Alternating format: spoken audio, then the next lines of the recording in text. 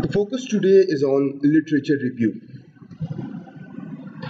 Literature review. How do we search literature? How do we read literature? And how do we write the literature? Now, what are the goals of literature review? The first and most important point is it is to generate and refine your research ideas. Well before you have finalized your model, you are obviously conducting literature searches. And during those literature searches, you come across different ideas, different limitations in existing research, different gaps in existing research. And from there on, you propose your own research. So what the literature does here is it gives you ideas and actually refines your ideas as to what aspects of research you should look into, what concepts you should study, what concepts have not been studied in greater detail in existing research. All this becomes possible because of literature review. So literature review is not just, or it does not start after you have finished your model or if you have developed your model. It actually starts the moment you start searching the internet for ideas for your research. That's all part of the literature. For instance, you are searching Emerald or Sage or Springer for research papers. And once you come across different research papers, you look into those research papers and identify gaps and limitations from those research papers. Based on those gaps and limitations, you propose your own model. Now, once you get to that particular model, to achieve the objective of model building, you actually did conduct a significant amount of literature review. And that will become part of your introduction, your literature, your discussion, your theoretical contribution when you are actually writing your own thesis or your paper. Now, what it does is it helps you demonstrate your familiarity with the body of knowledge. So you get to know the concepts, you get to know what is available, you get to know what are the limitations, you get to know what theories have been used, you get to know what contributions have people made, you get to know how to write literature. So you get to know a lot of different things that you might not be familiar with when conducting a literature review. It shows the development of previous research as to what has been done, and then you can position your own research. For instance, I found a research on CSR and organizational performance that stated that there is a positive relationship between variables. I found another relationship that found that CSR negatively relates with organizational performance. This gave me a thought that there is still inconclusive evidence as to how CSR relates to organizational performance. Now, I position my research on this context, on this premise, on this argument that there is need for further research into the relationship. So while you are conducting your literature review, you have to look what has been done in previous research and you have to be critical. In order to be critical, you can't just keep reading and putting those things into your mind without taking notes or storing information. So it's always a good idea to have an Excel sheet ready and put all your comments, all your ideas as to what variables were studied, what were the contributions of existing research, what were the limitations that were identified, what were the results of the studies into a single Excel sheet that you can later use for your own literature review, discussion, or any part of the thesis as well. It helps integrate, summarize what is known in a given area. Unless or until you go for your literature review, you won't be able to create a concise summary as to what is available. What are the agreements or disagreements in the literature? What key questions have been answered and what key questions have been asked from future researchers? So, literature review will help you get yourself a proper direction. What are different types of literature? There is a popular literature, there is scholarly literature. Popular literature addressed to general audience, whereas scholarly literature is addressed to specialized audience, usually primary source of information, and it's almost always secondary source of information in the popular literature. For instance, the newspapers we read, Financial Times, Guardian, Wall Street Journal, Economist, Times. And scholarly literature is published in the journals. For example, a Journal of Economic Literature, Journal of Econometrics, Corporate Social Responsibility and Environmental Management, Social Indicators Research, Leadership and Organizational Development Journal, or any other journal. Now, how do you search effectively? There is a detailed video available on the channel, actually 3 or 4. They'll be in the description as well, but we'll briefly discuss here as well. So how do you search effectively? First, start browsing, but do not limit your browsing to one single database, and do not browse unnecessary websites. Do not go for general literature, go for scholarly literature that is published in peer-reviewed databases. Again, databases like Emerald, Sage, Springer, ScienceDirect, JSTOR, and Wiley, Taylor and Francis. Keyword searching. Whenever you are interested in a topic, identify the keywords relevant to the topic. And that keywords also include the synonyms that might be used for a particular topic. For instance, for corporate social responsibility, we also use the terms business social responsibility, sustainability or corporate sustainability, or just social responsibility as well. So whenever you are searching, you need to find out, are there any synonyms to the particular concept? So these are the online databases that you should search. These websites allow the users to search using Boolean operators or wildcard characters. For example, and, or the wildcard characters like asterisk. You can use them with Mendeley as well. I will be looking at different databases in a minute. So your basic search strategy. What is your basic search strategy? You begin by stating your research topic or question. So what is your research topic or question? This actually will guide the information that you filter. If something is not relevant to your research topic or question, you'll obviously negate that particular paper. Identify the important concepts relevant to your topic. What important concepts are relevant to your topic? You will get to filter out the important concepts as you go along and keep reading about the main topic. Brainstorm to create list of words. Look at the keywords that existing research papers have used. Look if they have mentioned that there are any synonyms to these keywords. Choose a subject approach, that is, determine which discipline or disciplines are likely to have literature on your topic.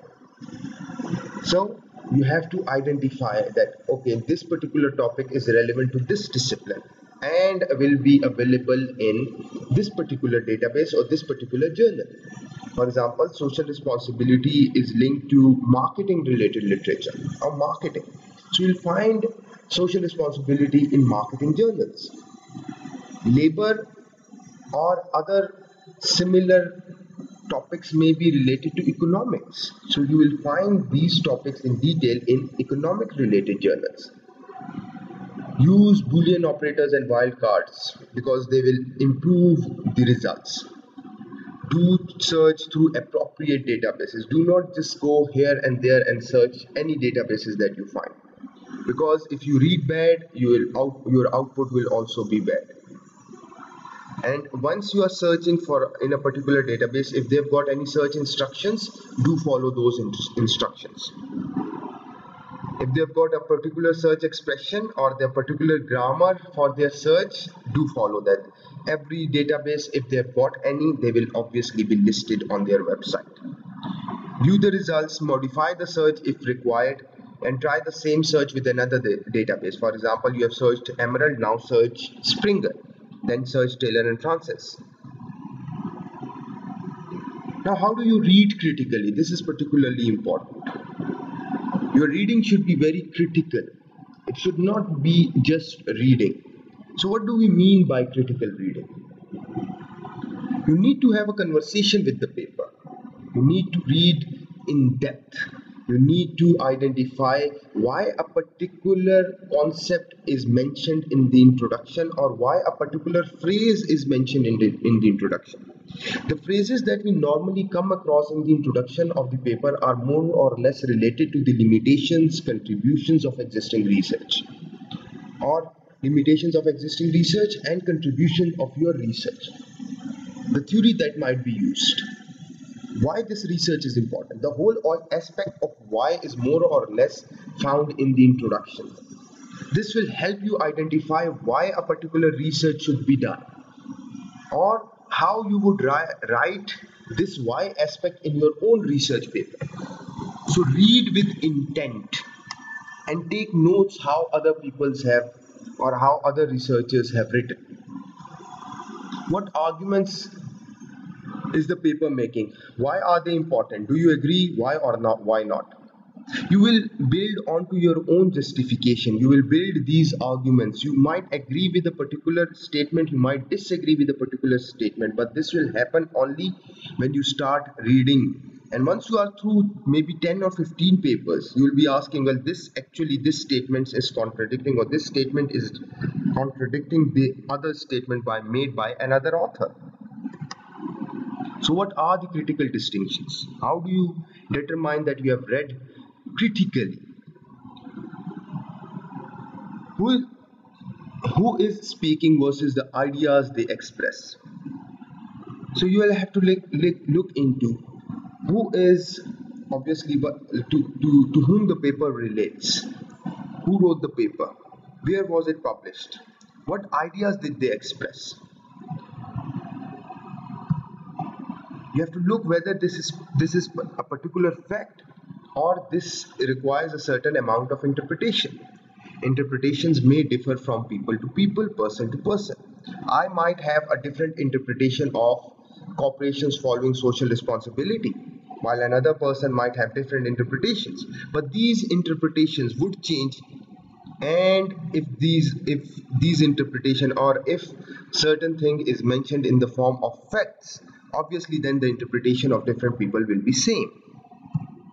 Are there any contradictions in existing research paper? For example, I read one paper in which there was a positive impact of a leadership style, while the same leadership style was found to have a negative impact in the other paper. So I'll have to look what settings was this particular leadership style studied in, and why could there be any contradictions, and how I can use these contradictions to formulate my own research questions. How ideas relate with each other. You have to find out how different ideas, how different concepts are related with each other. Not just how they are related with each other, why are they related with each other? Because this why is your theoretical contribution in the end. Do they complement each other? They might contradict each other, but they might also complement each other. One argument may lead to another argument. How do you get through a journal article? It is very easy to get discouraged by technical jargon, mathematics, and or econometrics in an academic paper, or analysis, because we all have this fear of statistics, numbers. So we might be discouraged. Don't be discouraged. You can usually understand the key points of the paper even without any background. So even if you do not have special background particular to that topic, but you might be interested in a particular topic, or you want to read about a particular topic, you can still understand the research paper. What are the helpful tips? Write down the unfamiliar terminologies and look it up. For example, if you do not understand a particular concept, write down and look for definition. Go to Google and write what is sustainability, for example, if you are reading a paper on sustainability. Read the introduction and conclusions first, so you know, or you have a general idea as to why this research was important and what were the outcomes of this research. Obviously, always take note. Now, trust the peer review process. The math is usually right. Now, sometimes this might not be applicable to all, but sometimes we do think that, okay, this math or this statistical analysis has got certain flaws. But what we need to do is we need to trust the peer review process, and if the paper is published in a good journal, then obviously the statistical analysis will be right. It is very important that do not get discouraged, and you should keep reading. Eventually you will get to know the ideas. Eventually everything will become clear. Eventually the author will explain every single point. Write an abstract in your own word. If you want to develop your understanding, if you want to develop your ability to write, once you have read the paper, write an abstract in your own word, a general summary of the paper. How do you identify the author's argument? The following are questions you should ask yourself whilst reading a journal article. What questions is the author asking? What research questions are posed by the researcher? And do the researcher propose any answers to them? Obviously, once the research questions are asked, hypotheses will be proposed in quantitative research. In order to support those hypotheses, the author will or would have explained a particular direction of relationship. More or less in every business research, there is a certain amount of direction to the hypothesis. So those questions or those hypotheses or the literature pertinent to those hypotheses will give you an idea as to what could be the possible answer to these questions. You have to identify, and this will primarily be in the introduction section. It is very important that you read the introduction section again and again of a paper if this paper is particularly relevant to your study. So you would identify how would you write your own introduction. This will help you identify in what ways the study improved upon previous research. What were the limitations of previous research? How the gaps were identified, how the gaps were proposed, and what are the contributions of this research? How does the proposed answer compare with that provided by the previous research? So once you are proposing, you actually draft a comparison as to what was previously done and what this research actually proposes to do. What theories will be used or are used in existing research to explain the relationships? What empirical evidence are you looking for? How you are going to search for answers for your research questions? Do you have any assumptions while you are obviously reading a paper, or did the author had any assumption? This will help you identify if you have any assumptions while making your reasoning. Evaluate the author argument. How do you evaluate it? Does the argument fit a particular theoretical lens?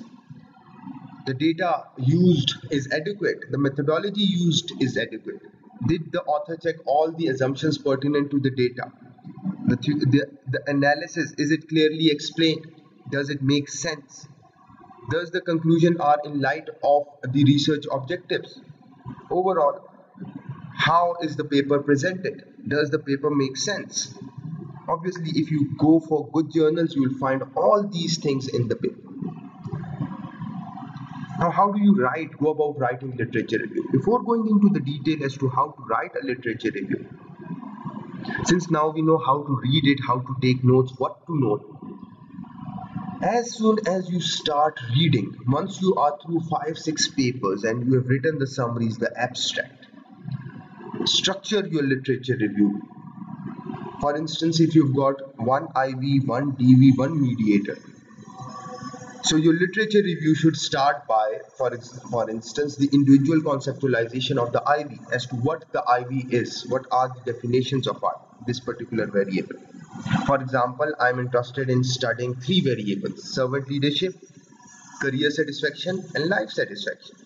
So the structure of my literature review should be like this. It should start with servant leadership, and in this you should write what, how, why. What is this? What is this? How it affects the organization or the individuals, for instance. Since it's a more or less higher order construct, servant leadership is about leader. So leaders more or less affect the whole organization. So how it affects organizations. Why is it important for the organizations? So your servant leadership, or when you are writing about servant leadership, you should focus on answering these three questions. Same when you are writing about career satisfaction. Same when you are writing about life satisfaction. So you can mention how it affects, how life satisfaction affects both the organizations and the individual. Same is the case for career satisfaction. Same is the case for servant leadership. The next step is servant leadership and life satisfaction. Now you are expressing the relationship between variables, and here you should explain any previous research on the relationship, any theories that have been used or could be used to explain the relationship. Now, how do you find these theories? Once you have downloaded the papers, you put them in Mendeley and you search, just simply write the word theory, and you will come across the papers that have used a particular theory to explain the relationship of a particular variable. Read those theories and identify whether you can use that particular theory to explain these relationships. Now it all comes down to reading. Read as much as you can.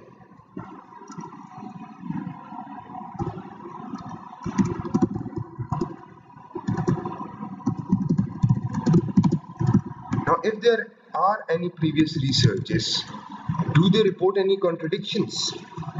What theories could be used or are used to explain the relationship? Why is this relationship important? So this is how you write about relationships. Next, servant leadership and career satisfaction. Same goes for this relationship. Same, we have to write about these things in this particular relationship as well. And finally, career satisfaction and life satisfaction. But there is one other relationship that you might be interested in studying. Mediating role of career satisfaction. How do you write about mediating role? You build an argument saying IB influences MB and MB leads to DB. So this is how you build onto your literature on mediating variable. Or in total, this is how you build onto your or write about your literature. First, you discuss the variables individually, and while you are discussing the variables individually, you write about these things. Obviously, this list is not exhausted. As you start reading, you will get to know there could be other things that you could have mentioned or you could mention. And then finally, the mediating role. So this is how you can structure a research literature if it's a simple research with one independent, one dependent, and one mediating variable. Now, remember that literature reviews are organized around ideas, not the sources. So you have to correlate, structure, and format your ideas. You have to create a flow between your ideas. And for instance, what we have done in this case is the ideas flow, or the structure is the first to identify or understand the concept of variables. And once you understand the concepts, then you are in a better position to identify how these concepts are interrelated with each other. Identify shared themes, ideas, or issues that the literature sources. Now again, the whole point of putting these sections, subsections, is to bring together the ideas. So when you are discussing servant leadership and life satisfaction, you are only discussing servant leadership and life satisfaction. And you are discussing how these two concepts actually relate with each other. Is there an idea that seems to be missing? Do you think that there might be a certain idea, there might be a certain philosophy, or there might be a certain concept that might be missing? Or for instance, a certain relationship might be missing between the variables. Obviously, this will come when you are reading. So you get to, and this will help you develop your explicit gaps in research. Do you like the theoretical approach in the literature? The theories that have been used in existing literature, but your liking or disliking will only begin once you have read enough on the theoretical approaches. Once you have read enough on what theories are available in the literature. Unless or until you read enough or you haven't read enough, you won't be able to build a particular concept or a particular notion as to which theory can be utilized and which theory can't be utilized. What are the trends in literature or the debates or developments? This will obviously help you position your own research as well. For example, do not write literature or do not conduct research on anything on which there is very little readership or there is very little debate. Develop an overall thesis statement that includes your perspective on material that you have reviewed. So develop an overall idea or overall statement, a concise, comprehensive statement as to what you have read. How do you think you are going to take it forward? Obviously, this does not mean that the literature, once you are writing or once you have started writing it, you cannot change your ideas. That's the reason I've been saying this all along. Read first. Read as much as possible before you start writing. But again, while you are reading, try to take notes so that you can build onto those arguments, build onto those ideas that you have written. So this is how you write your literature review or focus on your literature review. For example, let's do a little search on a database.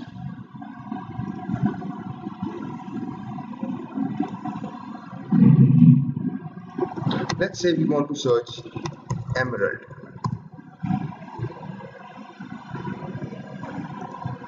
So we go to emerald, and let's say I am interested in entrepreneurial leadership.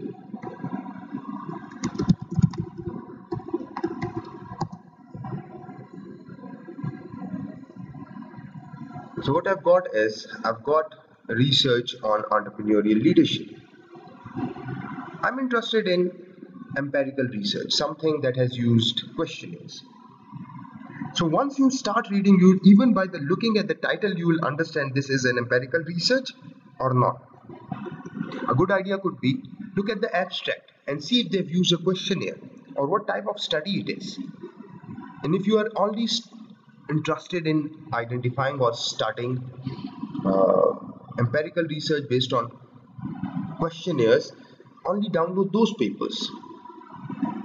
So same approach can be used for any other research database. For example, let's do T&F online, Taylor and Francis.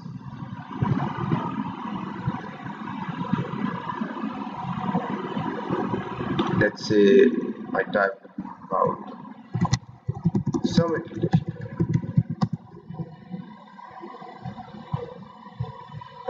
And let's say this by the look of it, the title shows that this is an empirical study. So just click on it, and your university will have an access and you can easily download it. So this is how you can search these databases.